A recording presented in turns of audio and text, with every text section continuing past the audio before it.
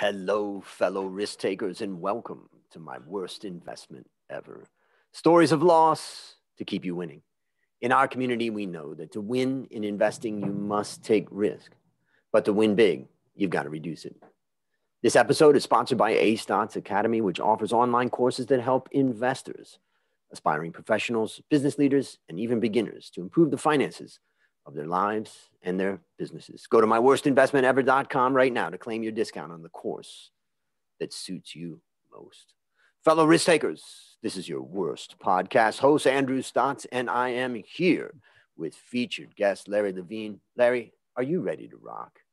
Let's get going. Let's get going, Andrew. I'm looking forward to this. I am too. So let me introduce you to the audience because there's something pretty cool about what you are doing. Larry Levine is the best-selling author of Selling from the Heart and the co-host of the Selling from the Heart podcast. Ladies and gentlemen, stop listening to this podcast right now and go search for Selling from the Heart podcast. Now that you're back in a post-trust sales world, Larry helps sales teams leverage the power of authenticity. I love that word. To grow revenue, grow themselves, and enhance the lives of their clients. Larry has coached sales professionals across the world, from tenured reps to new millennials entering the sales force. They all appreciate his practical, real, raw, relevant, relatable, and street-savvy nature of his coaching. Larry's not shy when it comes to delivering his message. In a world full of empty suits, Larry is passionate about helping sales reps succeed by helping them to uncover their true value before they get visible. Larry is leading a revolution of authenticity, integrity, and substance in the sales profession. Can I get an amen? Amen. How's that, Andrew? Absolutely. And I know the audience just gave one. So, yeah, Larry, take a minute. And we can already tell how this podcast is going to go, right, We're going to Andrew? have some fun, man. We're going to have some fun. I'm really excited, and I want to learn more about you, but also I want to become better at sales, and I think you are the man to share. So take a minute and fill any further tidbits about your life.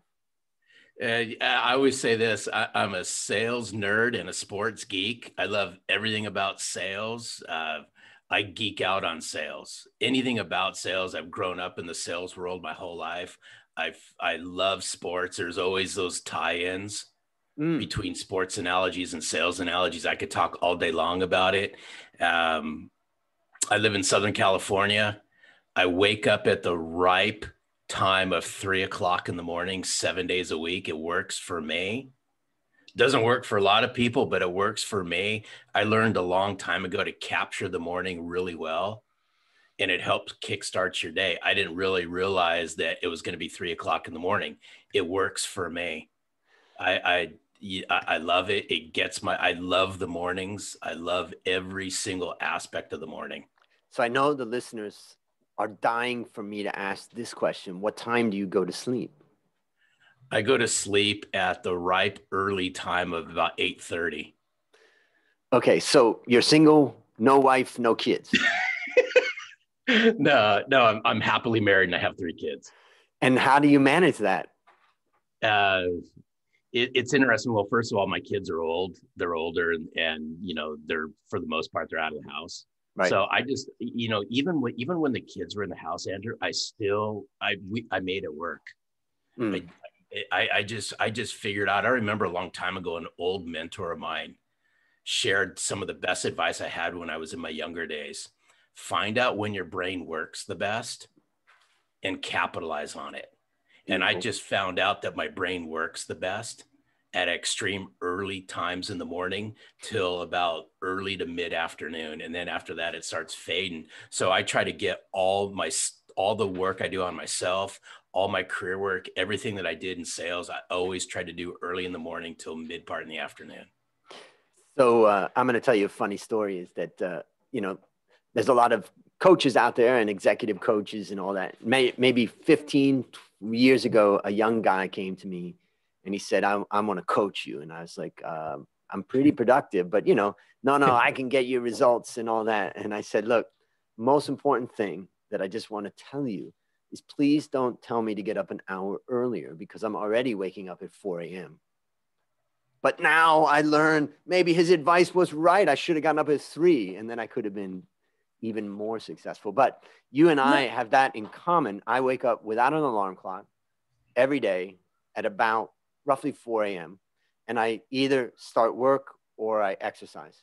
You know, work I love to do, exercise I don't love to do. So I try to do it in the morning. And it's such a great feeling when I have ridden my bicycle, for instance, around the neighborhood or around the city of Bangkok, when there's nobody out. And then at like 5 in the afternoon, I'm walking through the city and I walk by a place. I think, yeah, did I exercise this morning? Oh yeah, I did. It's already done. So I love capturing the morning too. I do it every day. And so I just love that. And for the listeners out there, you know, morning time may not be your time, but for me and obviously for Larry, it is the time to capture our energy.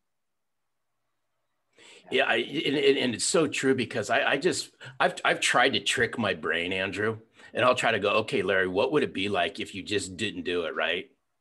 What would happen if you woke up at 4 and so you actually slept in for an hour and then you didn't do what you did at 3, and all of a sudden it plays on my mind, and sometimes I feel guilty. Gosh, I actually slept until 4 o'clock. I missed an hour. Because I'm such a routine oriented guy. I was like that in my sales career that I go, okay, well, I just lost an hour of productivity. So now, you know, I have a sickness, right? So, yes. So let's just, before we go into the question, maybe you could just tell us a little bit about the journey of how you ended up with this book, but also why should the listeners, you know, get this book? What are they going to get from it? I mean, come on, there's lots of books about sales and selling. What is it about yours that really can bring value to the listener? I think the biggest thing is I'm gonna take everyone on a quick journey, but it'll be a quick journey, and then I'll share, you know, why the book and why it came to be. I spent 28 years in probably the most chaotic, dysfunctional, backwards sales channel, in my opinion, that's ever existed. I sold copiers in Los Angeles my whole entire career. It's brutal, it's cutthroat, it's dog eat dog, it's highly commoditized, but that's the channel that I chose. I didn't expect to be in this, right? I didn't expect to parlay, you know, a 28-year sales career in copiers. I expected to stay in it a year and parlay that into something else. But I'm a big believer that a lot of people are products of how they were raised. And I was raised in a generation where my parents were raised the same way. You find a job, you find a career, and you stay in it, and you don't job hop. And I remember that early on in my career. I go, man, you know, I kind of chose sales, and I chose this crazy world of selling copiers. There's no way I could go back and try to do something else because I'd let my father down. So what I did is I just doubled down on myself, and I said, hey, you know what? I'm going to create the best possible situation for me. And I learned the difference, and this is early on in my career, I learned the difference between sales reps and sales professionals because I had a very inquisitive mindset. But I share this with you because throughout my whole 28-year career, I was on some pretty dysfunctional sales teams with dysfunctional managers. And I remember this as plain as day, Andrew. There was not one manager I had, not one leader, so to speak, that ever helped me become the best version of myself. All the training that I had, all the workshops that I went to was always to enhance the skill set of my career. It was never to enhance me. So I had a life-altering moment at 50. And we can get into that in a little bit. But when I decided to write Selling from the Heart, it was to bring me to the forefront. It was to bring sincerity, substance, and heart to a profession that's got a black eye, that lacks trust, that lacks credibility, that lacks integrity. And the way I wrote the book was the first half of Selling from the Heart is all about working on yourself.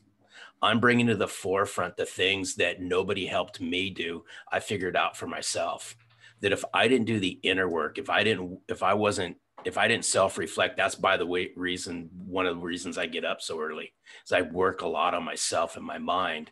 That if you can self-reflect, become self-aware of who you are and work on the inner part of who we are, it fuels your outer success.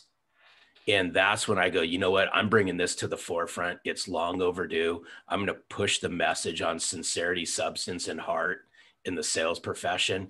And I'm going to really encourage people. You got to work on yourself. If you fail to work on yourself, it's going to hamper you from becoming the best version of yourself. And somewhere down the road, your sales career, or whatever career you're in, will not be fulfilled until you work on yourself. There's a lot of things. I think one of the things that I would like to mention is just the fact that my father graduated with a PhD in organic chemistry, and he went to work for DuPont. And when he did, it was, an opportunity of a lifetime to work in the labs in the early 60s. And for those people listening that remember the movie The Graduate, it was Dustin Hoffman, and the guy that said to him was, what's the future? And he said, plastics. And that was, my dad was literally right at the beginning of that. And then my dad decided that he really enjoyed working with people much more. And then he became a salesman, and he became a salesman that knew the technical aspects of the products, the plastics products. And then we moved to Ohio and started selling plastics to the car companies and, others. And my dad built a career in sales and put me through school and had a great retirement and with my mom and had a happy life. When I came to Thailand, it's interesting that there really isn't a sales culture. In fact, sales is kind of just looked down on as people dragging things through villages, trying to, schlep their wares basically. And I realized in one of the businesses that I have in Thailand, it's hard for all of our businesses to get people to sell because of the fact that it feels like, oh, it's not that sincere or whatever. Now, of course, my dad, from a young age, I saw him sell in a institutional framework, let's say, not necessarily, B2C or something like that. But, I'm just curious about that, for countries like in Asia, where selling is really not a respected profession, why should it be? Well, you bring up a fascinating point because it's so interesting. Sales, if you ask most people, they're going to go, why are you even getting into sales? Sales is such a dirty word. But to me, I believe everybody's in sales. Without selling, what do you think happens to the economy, right? We must sell things, right? It was so interesting. I have a friend of mine who's a hedge fund manager, and he buys and sells companies and things like that. And he said, when money stops moving through the economy at the rate that it used to, the way that it's going to get back to where it is you got to sell things. Yeah. And sales, to me, sales is the art of the help. But what's happened is, and this is where I'll point the finger back in salespeople and sales leaders in general, is they've created this perception. And I'm a big believer, Andrew, perception's reality, and rightfully so. Is if you ask 100 people, they're going to give you 100 of the same responses. They have no respect for salespeople, right? They're liars, cheaters, snake oil salespeople, and rightfully so. It doesn't have to be that way. And that's why I write in my book a lot about the difference between a sales rep and a sales professional. There's a huge difference, but it's what you do to carry yourself and how you change perception and what you personally do. I knew this for 28 years. I was in sales.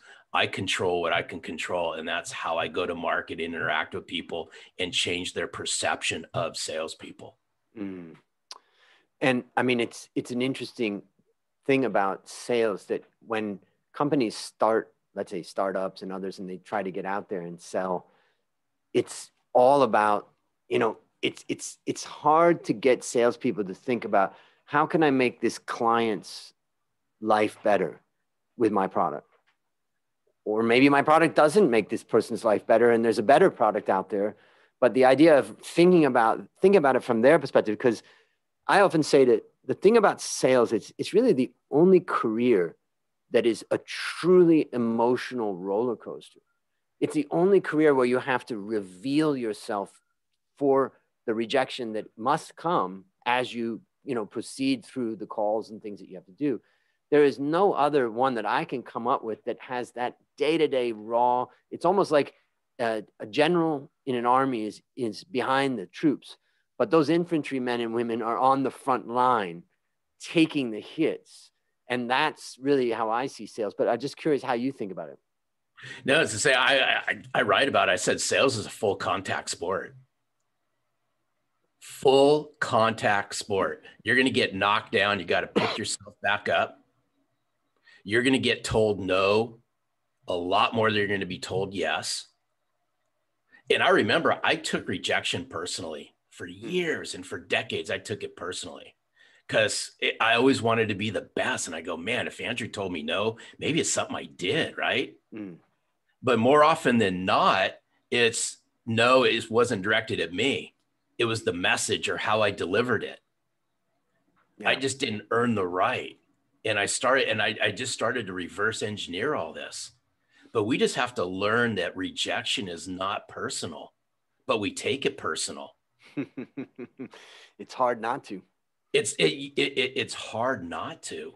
Yeah. You're absolutely right. But that's why, I'm a big believer. This is there's three things I love discussing. I held myself to a high degree of standards with this, and it helped me with it. Is I'm a big believer in mindset, skill set, and heart set. And it's a triangle that's connected. We must always be working on our mind. We always must be working on our heart, and we always must be enhancing our skill set. Because when we work on our heart and our mind, when we're told no, we don't take it personal. It's just no, not right at this moment. I need to provide a better reason for you to say yes. There's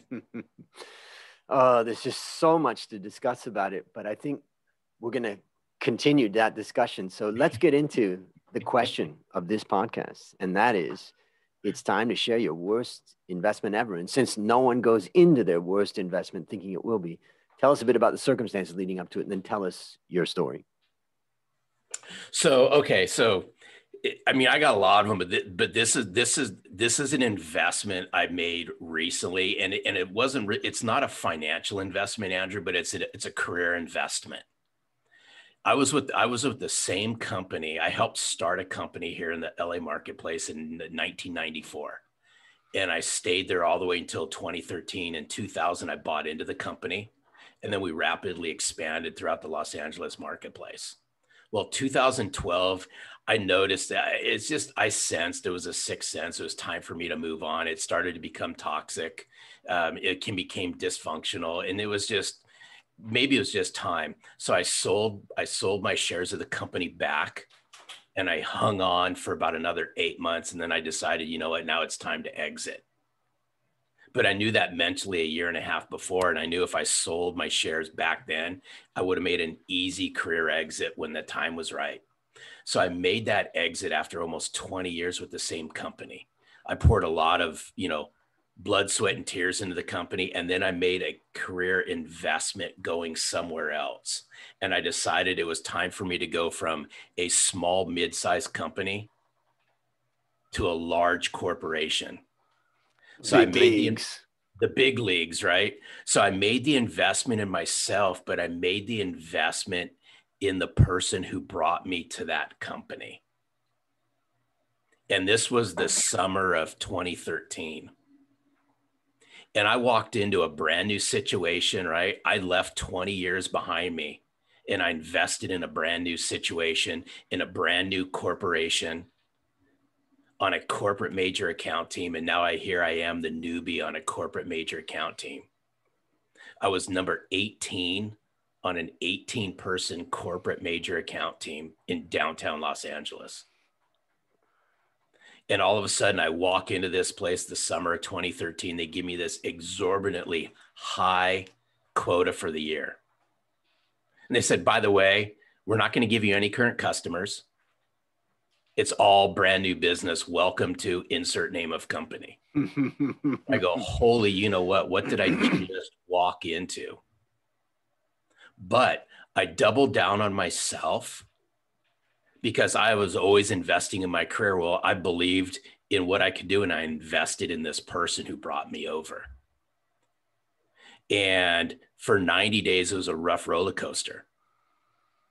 But then I took everything that I've learned and I've held myself to a high degree of standards. And I rose in 1 year from number 18 to number 2.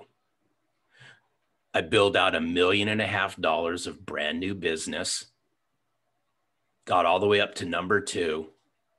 And then in the spring of 2015, at 50 years old, I was fired. That's the corporate world. That's the corporate world. But it was the investment that I made in myself, is the investment that I made in somebody else that I trusted. And then all of a sudden, you know what? I just got dealt the you know what. And at 50 years old, the spring of 2015, I find myself for the first time ever without a job. Oh. And when I think about the rejection that a salesperson faces every day, personally, I know the feeling that a man feels when you lose your livelihood. And of course, women who are working also feel the same way. But there's something about a man derives self-confidence, a sense of meaning from their work. I guess if you go back to caveman times, you know, our work was providing for the family. And, you know, so I know that feeling. So tell us what happened next. So, you know, we just a little bit ago, we talked about rejection, right? And we talked about accepting no. Well, guess what? This was the hardest rejection I ever had in my whole life. I took this one really, really personal. I cried for days, literally cried for days. I had to figure out, what do I do with myself at 50 years old? Do I go back? Do I go back and do what I was used to doing, which is the only thing that I knew how to do? I came out of the office technology world. I sold copiers my whole life. Do I just go back, right? Do I bite the bullet? Do I go back to the old company that I sold my shares back to and, right, get on my hands and knees and say, hey, you know what? Will you welcome me back? Which I knew they would have taken me back. Do I go to a different company and be a vice president of sales and ride off into a complacent sunset? And I mean, those are all the things. The options don't feel good. I mean, no, and I'm not going, man, I go, you know what? Somehow I'd just rather be unemployed than go back to some of those, right? But I remember having a conversation with my wife, and I go, just give me 45 days. Give me 45 days to figure this out. And the response was, hey, pal, you don't have 45 days to figure this out. You got to figure this out. We got mouths to feed. Exactly. So I started to dip into my network, and I started to ask my network for help. I went right to my closest friend at the time, picked up the phone, and I said, hey, this is what happened. I was fired from my job. I'm out there on the market now. Do you know anybody? I'm tapping your network. I'm asking for help. About 2 days later, my cell phone rings. It's my very near and dear friend who 2 days before I kind of shared what had happened. This person says, Larry, he goes, you got to go back out into the corporate world, and you got to coach salespeople on what made you so successful in a dysfunctional, chaotic sales channel. Have you ever thought about becoming a sales coach and trainer? I said, heck no, right? There's no way. There's no way I could do this. I tried managing once and I was horrible at it. But I remembered something that just always stuck in the back of my head.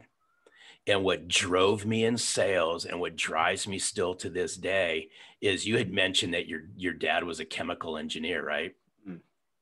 My dad was an aeronautical engineer. My dad was a rocket scientist, for the United States Air Force. My dad had a PhD in aeronautical physics from 2 Ivy League schools by the time he was 20 years old. That's what I had to grow up with. and I got into sales. So the whole time in sales, I had to look at myself and go, am I good enough? Right. And so I pushed myself and I pushed myself. And now at 50, right, I have no job. I got to go now tell my dad at 50 years old, guess what, Dad? I don't have a job. So what drove me then is I said, you know what? I took my friend's advice and I said, I'm going to double down on myself. And I'm going to show my dad that I can do something different. And I said, okay, I'll do this. And I went out, I invested in myself. And I started to I went right back into the sales channel that I knew.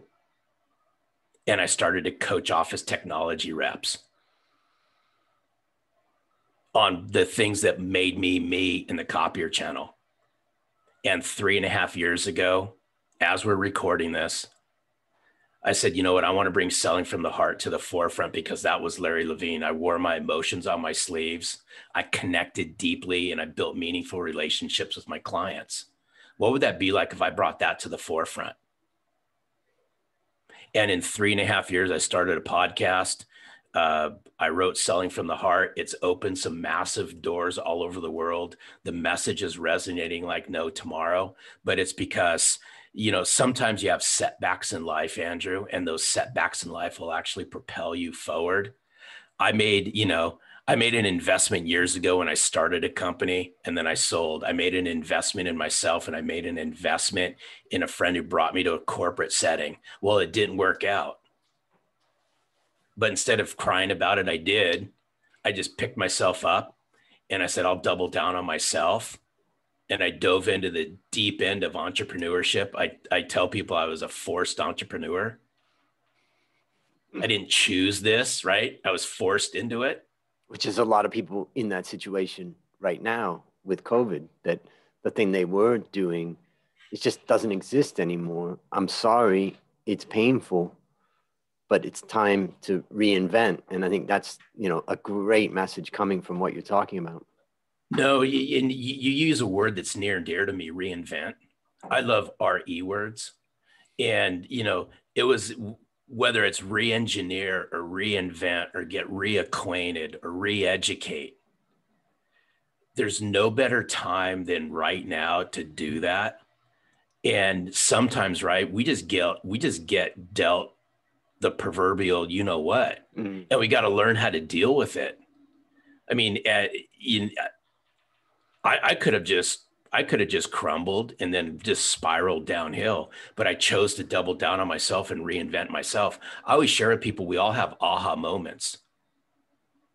It's what we learn from them, whether that be a bad career investment, whether that be a bad financial investment. We all get those aha moments, but we got to pick ourselves up and we got to dust ourselves off and we got to just push forward. I got a question on this before we get into what you learned from this experience. And that is, I kind of want to go back in time when your friend said to you, hey, you should really coach people, salespeople. How did it go with the first approach? Because I think that there's a lot of executives, no matter what you are, sales, marketing, management, that do consider getting coaches. But I mean, people are like, it's a lot of money, or what benefits it's going to bring. This guy's just going to make me work harder. Or I don't want to deal with that or whatever. I'm just curious if we can go back in time for your first couple of pitches to the first people that you approached to say, hey, I want to work with you. And here's what we would do. Tell us just a bit about how that went. Yeah. So I'm a big believer, and I'm going to flip this around on you just for a second, but it's going to answer your question. I'm a big believer, stories sell. Stories are powerful. And I always say the best storytellers are story collectors. Stop and think about that for a second. The best storytellers are story collectors. So what I did is I collected in my memory bank stories. And I repurposed my stories in front of sales leaders. I still remember, I'll tell you a quick funny story, Andrew. It was 2 weeks after I was let go that I find myself for the first time speaking in front of a group of people. My very first speaking engagement. I'm 2 weeks into being let go. And that first speaking engagement is in front of 500 people. Okay. 500 people. My friend had set this up, right? It was at a technology event. Gave me the best piece of advice. He goes, Larry, he goes, all I want you to do is go up on stage and tell your story. Tell your story, how you walked into this corporation with no customers and build out what you build. I promise you, just tell that story for 45 minutes. It's all you got to do. And I go, okay, I've never spoken in front of 500 people in my life, Andrew. I get up on stage. I tell my story for 45 minutes.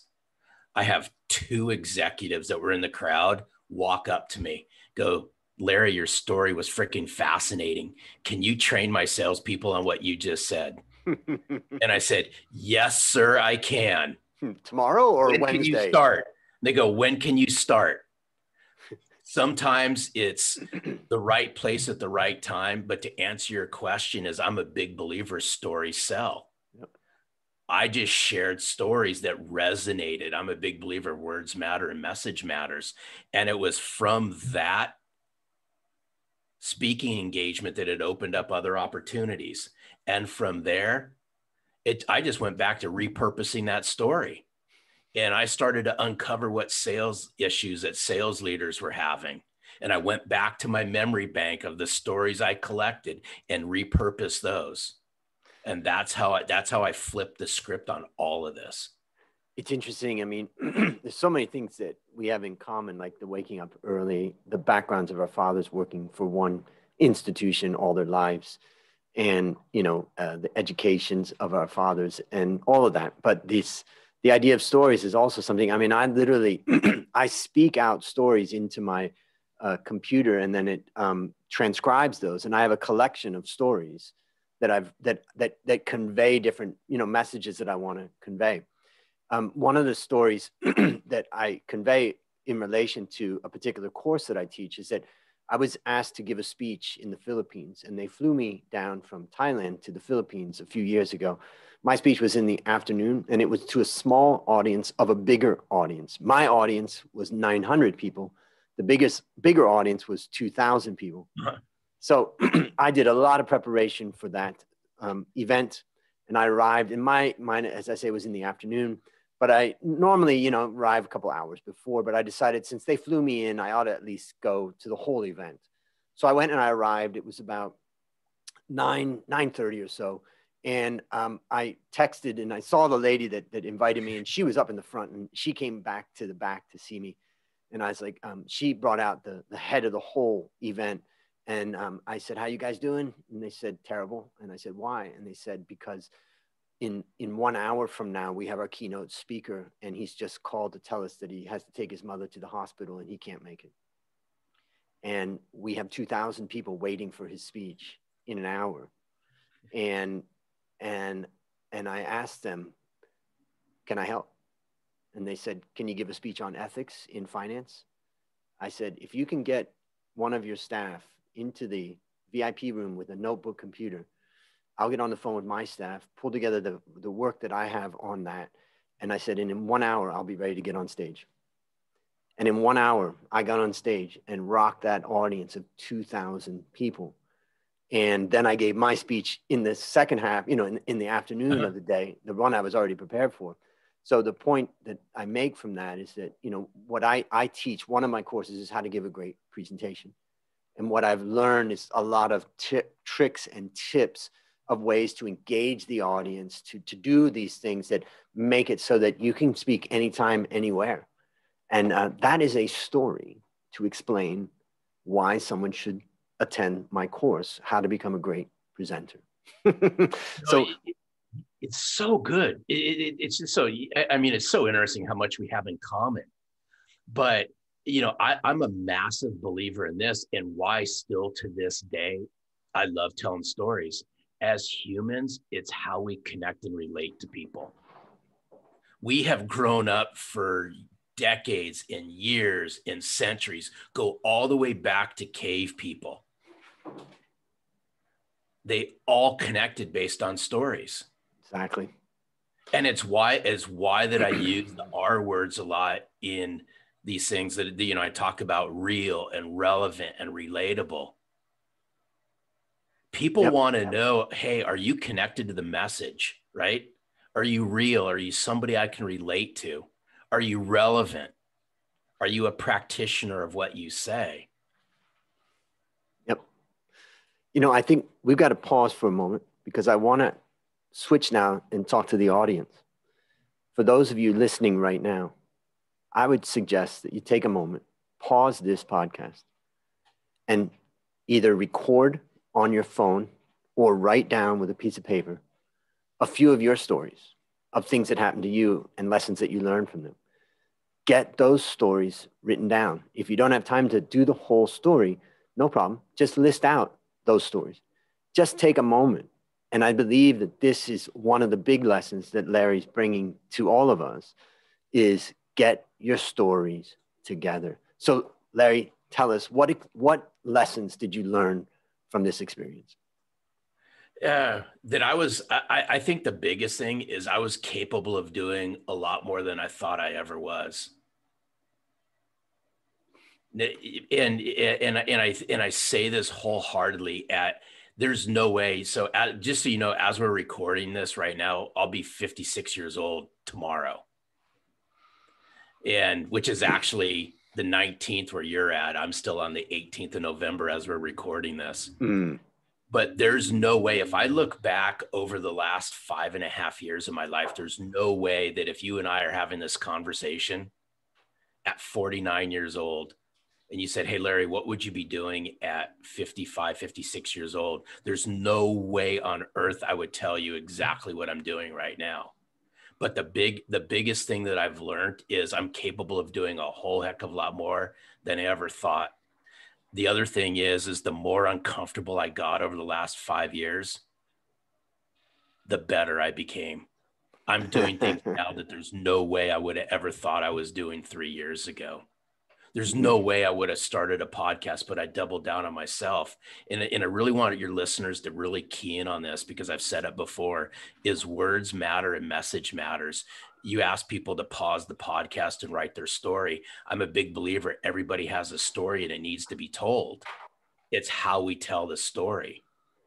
Biggest takeaways is I just learned that all the stories of my life that I played out are now coming true, that I'm capable of doing a whole lot more. Your listeners are capable of doing a whole lot more. And if there's anything that I've learned in 2020 and through all the chaos that's happened, is double down on yourself and double down on how uncomfortable you get. The more uncomfortable you get, the more comfortable it will become. You know, the Bangkok airport, it is a north-south runway. And at the majority of the times of the years, the takeoff is happening to the south. But at this time of year, the takeoff switches and they take off to the north. But why do they do that? Because the winds from China are more powerful than the winds from the Indian Ocean and the monsoon winds that come up. And the point is, you simply cannot lift a plane into no wind, and you can't lift a plane with wind coming at your back. And so to talk about a word, resistance, is what really, you know, that's my first takeaway of this.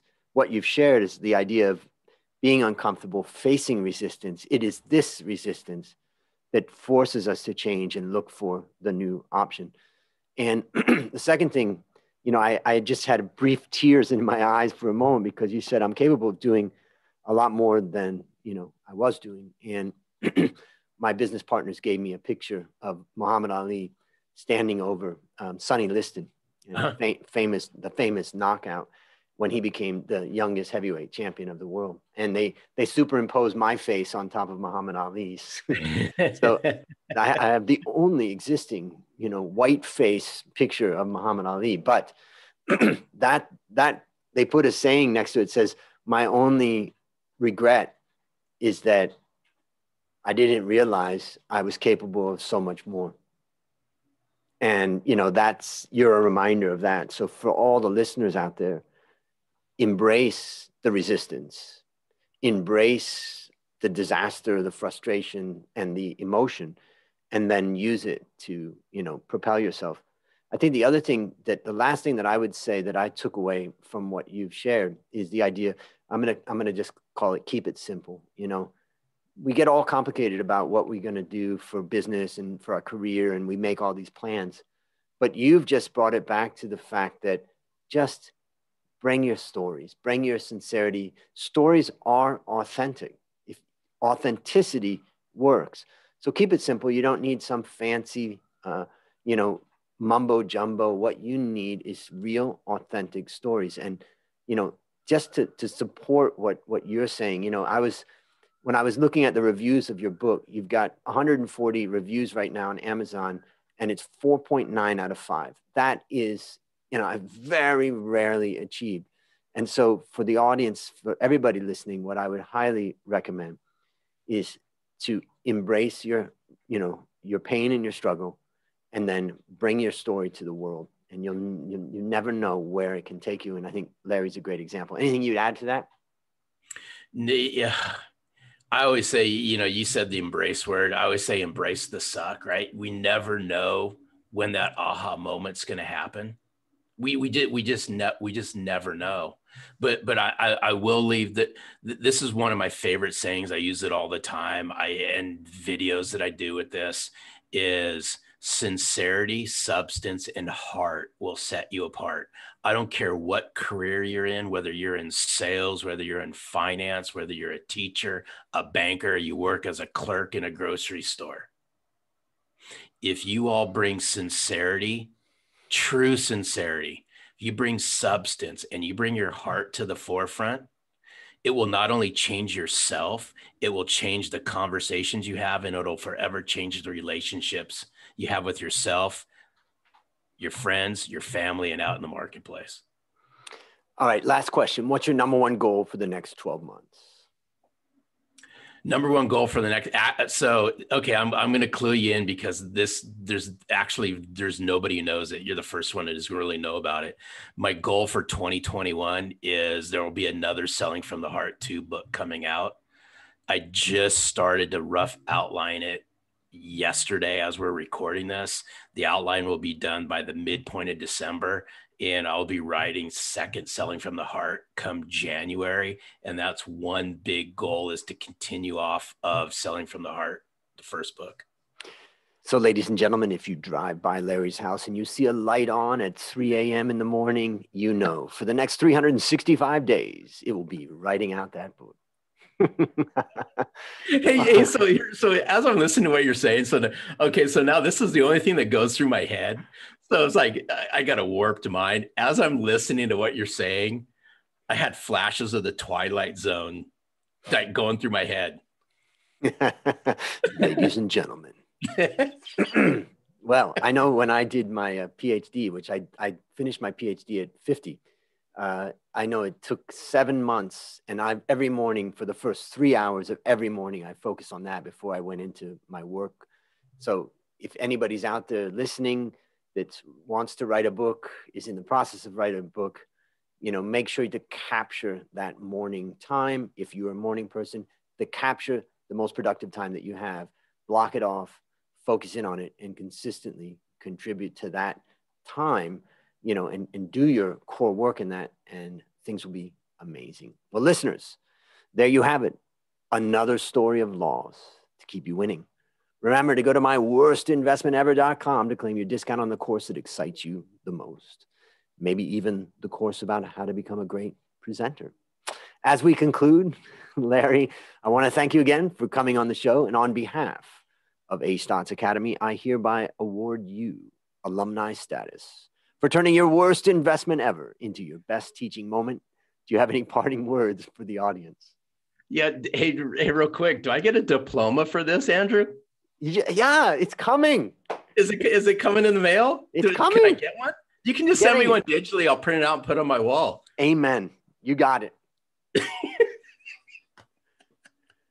Sorry, I just had to say that before I split. I couldn't resist. You're getting it. It's all good. It's coming. All right. Well, that's a wrap on another great story to help us create, grow, and protect our wealth. And ladies and gentlemen, if you want a diploma like Larry's got, get in touch with me. Come on the show and share. I dare you to share your worst investment ever. Fellow risk takers, this is your worst podcast. Host Andrew Stotts saying that I'll see you on the upside.